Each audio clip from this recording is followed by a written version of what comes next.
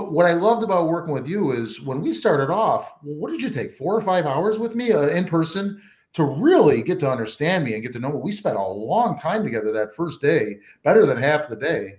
And that was that, I didn't realize that's what was important to me when we set it up. When I was done with it, I was like, I just felt so comfortable with you taking the time to understand your client. Thank you. Thank you. I do appreciate that. And one thing, that's just another thing that I find with business owners, again, you're busy. There's a lot happening. You're doing so much in your business, as most business owners are, but rarely do they take the time. Say, and it doesn't have to be with a coach. It could be on their own. Take themselves on a half day or a full day or a weekend retreat where they just completely focus on where they are now in the business, where they want to take that and figure out that way to get there. So that's why when I first start working with someone, that initial time is so important, because it gives the business owner the time to do that deep dive analysis and to really just focus on what's most important for them and take that really valuable time that often people don't do. I won't ask you to use me as an example, but can you give like a bit of a war story of Joe? Obviously not a name, but this person had this business, came to me, and you took these steps over a period of weeks and months. Did you have a story for us on something that was really successful and kind of an example of how business coaching could be so successful? Absolutely. And I'll share an example, but I think a lot of business owners can recognize themselves in this story. So one person who comes to mind that I've worked with for a couple of years now, he's a financial advisor. And so not only do I work with business owners, but I also work with business professionals who are responsible for their own books of business under a larger organization. So like financial advisors, insurance agents, real estate brokers, those kinds of folks. And I was working with a financial advisor who came to me who had been in the business for about 12 years and was very successful in the business. And if you know anything about financial advising, which is like business ownership, if you make it through those first few years, you're going to succeed. If you get through that and it, because that industry really eats people and chews them and throws them right out, right? But if you make it, and here he was 12 years in, but he wasn't where he wanted to be. He had hit that plateau. And, it was impacting other aspects of his life as well. So he had seen himself at the same income revenue level for a few years. He had been an athlete in college and his health had just, it's kind of gone down because he hadn't had the time to really work out. He had 4 kids and he felt like they were not getting the attention that they deserved, or his wife, because what would happen is he's so good, he's so dedicated to his work, but he'd bring it home. And so in the evenings, he'd have his laptop out and his computer out and he'd be working. So his family relationship was suffering, his health was suffering. And he was like, I don't know if this is worth it because I'm not seeing that increase. So he came to me and we did that full assessment and we did the whole scattered to streamline process. And he really worked hard at it. He a few things that needed to happen was he needed to put himself on a schedule, right? Because he was just all over the place. So, and that schedule had to prioritize, number 1, his health. Number 2, his family. So we talked about, all right, working out in the morning, making that time, shutting things down at 6 o'clock at night. That was family time, never letting work interfere at that time. And then during his days, making sure that he had focused time to talk to people, to work on his marketing activities, to have conversations.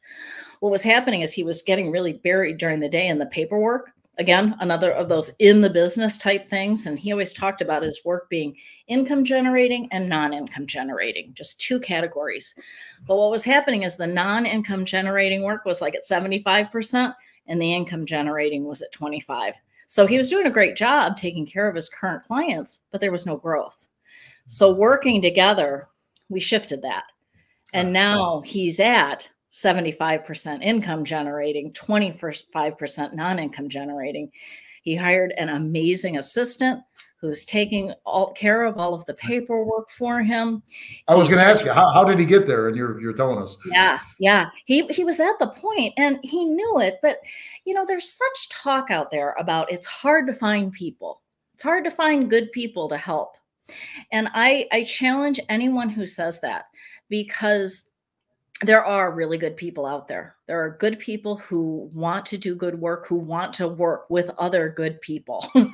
Take some focus. It takes some time. Oh, a dog is joining me. Excuse the correction. Two. I believe I saw two come in. Oh, good. We've got two tails going. If only keep going. That's funny. I'm big in dog rescue too. So, but anyway, back to this client. So yes, it took a little while. It took him a few months. He hired one person that didn't work out, but now he has an absolute treasure of an assistant, and he's still thinking of things that he can give to her. And then she's coming to him, hey, can I take this off your plate? So that's great. He had a company provided CRM, a client relationship management system, the technology, to track client service and new clients, and he wasn't using it. So we got him the technology straightened out. That has been such a huge boon for him. That's been really, really helpful to keep him on track, is getting the technology done. So those were some examples of behind the scenes. And then just his focus. For so many people, there are so many distractions, right? The phone rings, the email notification comes up. And when someone really needs to be productive and focused, they've got to find ways to shut those out and shut those down so that they can focus entirely on the business. That's so important. I learned that the hard way, probably just before there's sometimes with my work, like a lot of us, where you really just need to shut the outside world out and bury your nose into something and get it done, and not let the beep of an email, the ring of a phone call, or something take you off task. Because I think there's studies that show it takes you like several minutes to get back in the flow of what you were originally doing as soon as you get interrupted. No, that you're absolutely right. I read somewhere that it's like 23 minutes, and I completely believe that. I do too. I wish I had it handy. I use an hourglass. It's actually a 30-minute glass that I flip over, and that helps me focus. I focus on one task until all of the sand has run out, and I don't let myself do anything else until those 30 minutes have passed. And it's amazing. With 3 flips of that hourglass, what can get done. I haven't used the hourglass. I don't know if you probably shared that with me before, but I don't recall. So I want one of those. I'm going to get one of those. Oh, they're fabulous. Yeah. I mean, you can use a timer on your phone. For me, I like to see that representation with the sand. But, okay. But getting back to the client, I just want to share some of the results that he received. So last year, he hit the highest level within his organization. It's an international financial advising firm. He hit pinnacle level. He is bringing his wife to Greece because one of the prizes that came with that was getting this wonderful trip. Right. So he got that boost. He saw it was more than a 50% increase in his income as a result of that focused time. He's out, he's playing hockey all the time now. And he's done that, just what he said he would do with his family at night. And something sounds so basic, right? All right, I'll be home with my family and present. But now he's got this better relationship with his wife. He's there for the kids. He doesn't feel guilty when he needs to take time away because he knows when he's working, he's really focused. And it's been fabulous to see all the great things that have come in his life as a result of the work that he's done to streamline himself.